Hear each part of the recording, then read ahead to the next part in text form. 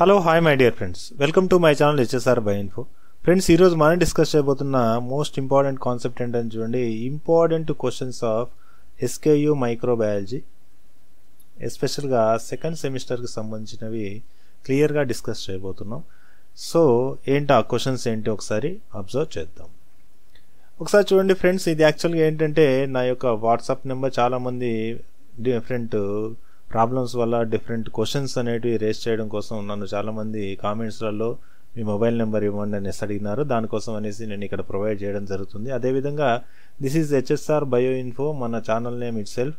అది వచ్చేసేసి మన యొక్క టెలిగ్రామ్ యొక్క ఛానల్ నేమ్. ఈ ఛానల్ నేమ్ని మీరు యూజ్ చేసుకోండి. ఈ యొక్క HSR bioinfo అనే ఈ ఛానల్ లోపల మనకు సంబంధించినటువంటి అన్ని అప్లోడ్ చేస్తున్నటువంటి అన్ని వీడియోస్, తర్వాత ఏవైనా న్యూ అప్డేట్స్ ఉంటాయి, ఏదైనా ఎగ్జామ్స్ కావచ్చు, తర్వాత ఏవైనా నోటిఫికేషన్స్ కావచ్చు, అన్నిటి గురించి ఇక్కడ అప్లోడ్ చేయడం జరుగుతుంది. అదేవిధంగా మన క్వశ్చన్స్కి సంబంధించినటువంటి మెటీరియల్స్ లైక్ జువాలజీ మెటీరియల్ కావచ్చు, different kinds of materials available ఉన్న అన్నీ కూడా మన యొక్క ఈ యొక్క టెలిగ్రామ్ ఛానల్లో అప్లోడ్ చేయడం జరుగుతుంది. ఈ ఛానల్ని మీరు యూజ్ చేసుకోండి. ఇంకా కాన్సెప్ట్లోకి ఒకసారి వెళ్దాం. ఏంటో ఒకసారి చూడండి. మనకు ఉన్నటువంటి 5 యూనిట్లో ఫస్ట్ యూనిట్లో ఉన్నటువంటి ఇంపార్టెంట్ క్వశ్చన్స్ ఏంటంటే, ఫస్ట్ ఇంపార్టెంట్ క్వశ్చన్ ఏంటంటే classification of carbohydrates. Classification of carbohydrates మనందరికీ తెలుసు. యాక్చువల్గా మోనోసాకరైడ్స్, డైసాకరైడ్స్ అండ్ పాలీసాకరైడ్స్ అనేసి 3 టైప్స్గా ఉన్నాయి. ఈ 3 టైప్స్ ఆఫ్ పాలీసాకరైడ్స్ గురించి, మోనోసాకరైడ్స్ గురించి, డైసాకరైడ్స్ గురించి రాస్తే సరిపోతుంది. Okay, coming to the second important question ఒకసారి చూస్తే క్లాసిఫికేషన్ ఆఫ్ లిపిడ్స్. లిపిడ్ యొక్క క్లాసిఫికేషన్ గురించి క్లియర్గా మనం అబ్జర్వ్ చేసి క్లియర్గా ఆ మెటీరియల్లో ఉన్నది చదువుకొని పోయేసి రాసామంటే ఖచ్చితమైన స్కోర్ అనేది అవుతుంది.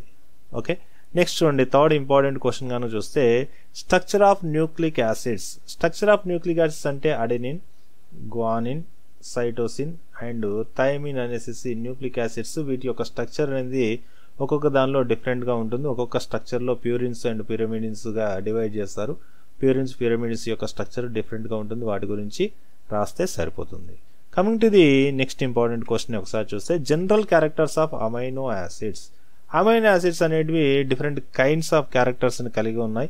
ఆ డిఫరెంట్ కైండ్స్ ఆఫ్ క్యారెక్టర్స్ని కలిగి ఉన్నటువంటి వీటి గురించి మనం ఇక్కడ క్లియర్గా డిస్కస్ చేయాల్సి ఉంటుంది. సో ఇది యూనిట్ 1లో ఉన్నటువంటి important questions. Coming to the unit 2 కనుక అబ్జర్వ్ చేస్తే ఫస్ట్ ఇంపార్టెంట్ క్వశ్చన్ ఏంటంటే ఒకసారి చూడండి, క్లాసిఫికేషన్ ఆఫ్ ఎంజైమ్స్.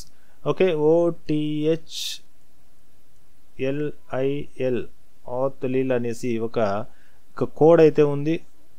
ఓకే, ఈ యొక్క ఎంజైమ్ క్లాసిఫికేషన్ సంబంధించింది. ఈ కోడ్ను యూజ్ చేసేసి ఆక్సిడేజెస్, ట్రాన్స్ఫరేజెస్, హైడ్రోలేజెస్, లైగేజెస్, లైపేజెస్, ఐసోమరేజెస్, ఇవన్నీ కూడా మనకు ఉన్నటువంటి క్లాసిఫికేషన్స్. వీటి గురించి క్లియర్గా చదువుకొని పోండి. ఆ డెఫినేషన్ రాయాల్సి ఉంటుంది, తర్వాత దానికి ఎగ్జాంపుల్ రాయాల్సి ఉంటుంది. ఈ విధంగా రాయాల్సి ఉంటుంది. Coming to the second important question కానీ అబ్జర్వ్ చేస్తే induced fit and lock and key models of enzyme theories. Actually ఏంటంటే induced fit theory and lock and key model theory of enzymes అనేటివి ఉంది. యాక్చువల్గా ఒక ఎంజైమ్ కనుక ఈ విధంగా ఉంది అనుకుంటే ఈ ఎంజైమ్స్కి ఏ విధంగా అయితే సూటబుల్ అయ్యేటటువంటి సబ్స్ట్రేట్ అనేది ఖచ్చితంగా lock, this is the lock, this is key లాగా ఉంటుంది. అందుకోసమే లాక్ అండ్ కీ మోడల్లో ఉన్నప్పుడు మనకేం జరుగుతుంది అంటే ఈ యొక్క ఎంజైమ్ యాక్టివిటీ అనేది యాక్ట్ అయ్యేసేసి సబ్స్ట్రేట్ నుండి ప్రోడక్ట్ అనేది రావడం జరుగుతుంది. దాని గురించి సంబంధించింది.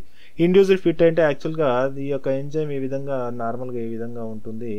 ఏదైతే సబ్స్ట్రేట్ ఏదైతే ఉంటుందో ఈ విధంగా ఉన్న స్ట్రక్చర్ని కాస్త ఆ సబ్స్ట్రేట్ దానికి తగ్గట్టుగా ఇండ్యూస్ చేసేసి ఫిట్ చేసుకుంటుంది. That is called as a induced fit theory అనేసి చెప్తారు. ఈ 2 థియరీస్ చాలా చాలా ఇంపార్టెంట్. షార్ట్గా అడుగుతారు, లేదంటే లాంగ్ ఆన్సర్ కూడా అడిగే ఛాయిస్ అనేది ఉంది.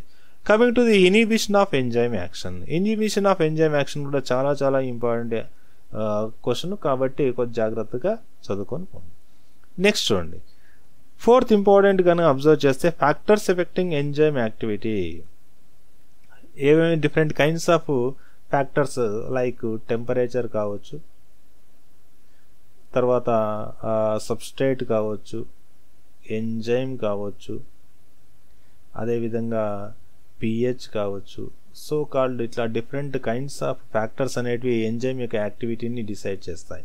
ఓకే, టెంపరేచర్ ఎక్కువ ఉన్నప్పుడు ఎంజైమ్ యాక్టివిటీ ఏ విధంగా ఉంటుంది, తక్కువ ఉన్నప్పుడు ఏ విధంగా ఉంటుంది, ఆప్టిమల్గా ఉన్నప్పుడు ఏ విధంగా ఉంటుంది, అదేవిధంగా సబ్స్ట్రేట్ ఎక్కువైతే ఏమవుతుంది, తక్కువైతే ఏమవుతుంది. ఎంజైమ్ యాక్టివిటీ లోపల ఎంజైమ్ కాన్సన్ట్రేషన్ ఎక్కువ ఉంటే ఏమవుతుంది, తక్కువ ఉంటే ఏమవుతుంది. pH ఏ కండిషన్లో ఉన్నప్పుడు ఎలాంటి ఎంజైమ్స్ యాక్టివ్గా ఉంటాయి. సో ఇలాంటి ఫ్యాక్టర్స్ అనేటివి ఎంజైమ్ యాక్టివిటీ మీద యాక్ట్ చేస్తాయి. సో ఇది మనకున్నటువంటి సెకండ్ యూనిట్. ఒకసారి కనుక థర్డ్ యూనిట్ మనం అబ్జర్వ్ చేస్తే థర్డ్ యూనిట్లో ఉన్నటువంటి టెక్నిక్స్ ఉన్నాయి. థర్డ్ యూనిట్లో ఫస్ట్ వచ్చేసేసి agarose gel electrophoresis. Actual agarose gel electrophoresis అనేది డిఎన్ఏ సపరేషన్ లోపల యూజ్ చేస్తున్నటువంటి మోస్ట్ ఇంపార్టెంట్ ఒక టెక్నిక్. కాబట్టి డిఎన్ఏ సపరేట్ చేస్తున్నప్పుడు ఏవైతే మనకు బ్యాండ్స్ కనబడతాయో ఆ బ్యాండ్స్ గురించి ఇక్కడ క్లియర్గా తెలుస్తుంది. ఈ యొక్క బ్యాండ్స్ ఏ విధంగా ఉంటాయి అనేది agarose gel electrophoresis DNA separation ఏ విధంగా చేస్తారనేది దాని గురించి అక్కడ డిస్కస్ చేస్తాం. Coming to the second important law, bears Lambert's లా. ఖచ్చితంగా స్పెక్ట్రోస్కోపీలో యూజ్ చేస్తున్నటువంటి అన్నిటికి కూడా బీర్స్ లాంబర్ట్స్ లా అనేది బేస్. కాబట్టి బీర్స్ లాంబర్ట్స్ లా గురించి ఖచ్చితంగా రాయండి అనేసి అడుగుతాడు. తర్వాత చూడండి third important principle and applications of column chromatography. Column chromatography గురించి రాయండి అని చెప్తాడు. కాలం క్రోమాటోగ్రఫీ అంటే ఏం లేదు, యాక్చువల్గా ఒక కాలం ఉంటుంది. ఆ కాలం లోపల ఏంటంటే different mobile phase, stationery ఫేజెస్ని use చేసేసి మనం ఏం చేస్తామంటే క్రోమాటోగ్రఫీ అనేది యూజ్ చేస్తాం. సపరేషన్ ఫర్ దిస్ ఏంటంటే సపరేషన్. సో ఇది యాక్చువల్గా మనకున్నటువంటి కాలం క్రోమాటోగ్రఫీ. దానికి సంబంధించినటువంటి కంప్లీట్ ఇన్ఫర్మేషన్ రాయండి అనేసి చెప్తున్నాడు. దాని యొక్క ప్రిన్సిపల్ రాయాలి ఖచ్చితంగా. ఇక్కడ చూడండి ప్రిన్సిపల్ రాయాలి, దాని యొక్క అప్లికేషన్స్ ఉన్నాయి, అప్లికేషన్స్ కూడా రాయాల్సి ఉంటుంది. నెక్స్ట్ చూడండి ప్రిన్సిపల్ సేమ్, తర్వాత అప్లికేషన్స్ ఆఫ్ పేపర్ క్రోమాటోగ్రఫీ. ఈ పేపర్ క్రోమాటోగ్రఫీ లోపల ఏంటి, స్టేషనరీ ఫేజ్ ఏంటి, తర్వాత మొబైల్ ఫేజ్ ఏంటి, ఏ విధంగా రన్ చేస్తారు. ఎస్పెషల్గా దీనిలో ఏంటంటే యాక్చువల్గా పిగ్మెంట్స్ని సపరేట్ చేయడం లోపల ఎక్కువగా యూజ్ చేస్తాం. అంటే జనరల్గా ల్యాబ్ లోపల మనకు పిగ్మెంట్స్ ప్లాంట్ లీవ్లో ఉన్నటువంటి పిగ్మెంట్స్ని ఏ విధంగా సపరేట్ చేస్తారనేది పేపర్ క్రోమాటోగ్రఫీ యూజ్ చేసేసి చెప్తా అంటారు. అదే ఎగ్జాంపుల్ తీసుకునేసేసి మీరు రాస్తే సరిపోతుంది. నెక్స్ట్ చూడండి principles and applications of సెంట్రిఫిగేషన్. Very very important. సెంట్రిఫిగేషన్ use చేసేసి ఏ విధంగా కాంపోనెంట్స్, సెల్ కాంపోనెంట్స్ ఏ విధంగా సపరేట్ చేస్తాం అనేది ఎగ్జాంపుల్ తీసుకుంటే సరిపోతుంది. ఓకే, ఎగ్జాంపుల్ ఏంటంటే సెల్ కాంపోనెంట్స్.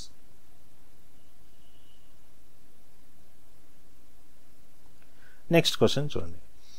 ఓకే, ఇది థర్డ్ యూనిట్ కంప్లీట్ అయింది. ఫోర్త్ యూనిట్లో ఉన్నటువంటి ఇంపార్టెంట్ క్వశ్చన్స్లో ఫస్ట్ క్వశ్చన్ ఏంటంటే nutritional groups of micro organisms.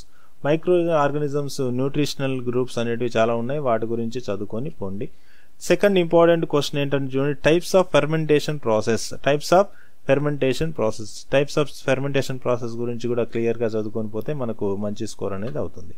Coming to the third, factors effecting growth of microbes. Microbes ఏవైతే ఉన్నాయో మైక్రో ఆర్గానిజమ్స్ బాగా గ్రోత్ అవ్వాలి అంటే ఎలాంటి ఫ్యాక్టర్స్ హెల్ప్ చేస్తాయి అనేది వాటి గురించి క్లియర్గా చదువుకొని పోవాలి.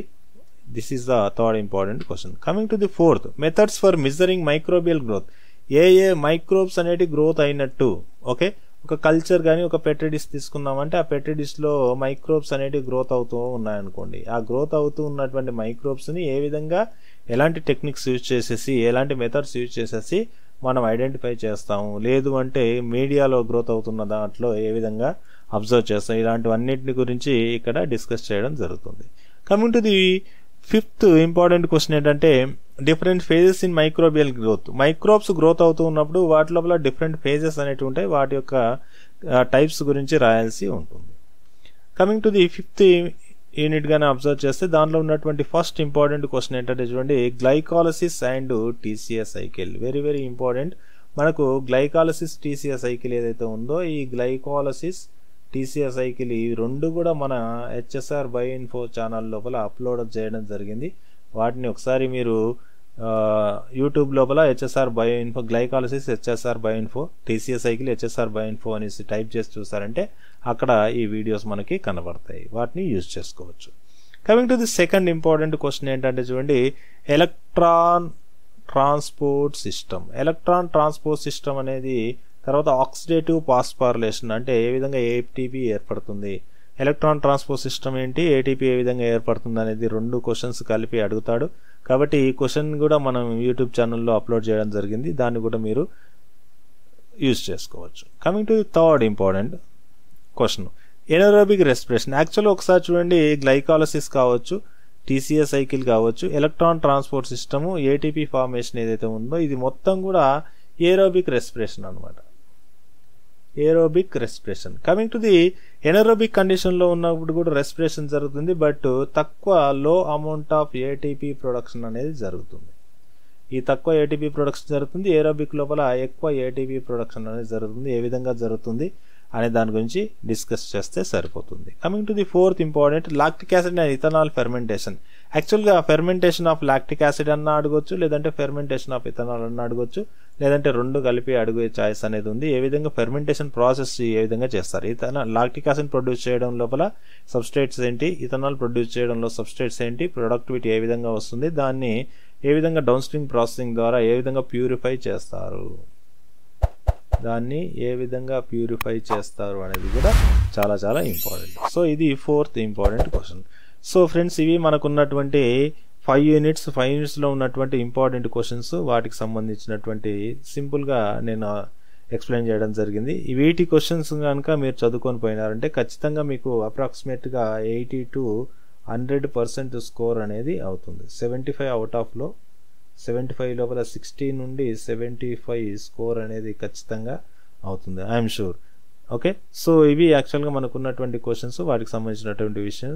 ఓకే, ఐ హోప్ ఇదంతా మీకు క్లియర్గా అర్థమైంది అనేసి అనుకుంటున్నాను. మీకు కానీ అర్థమైతే నా ఛానల్ని సబ్స్క్రైబ్ చేయండి, లైక్ చేయండి, షేర్ చేయండి. Okay friends, thank you very much.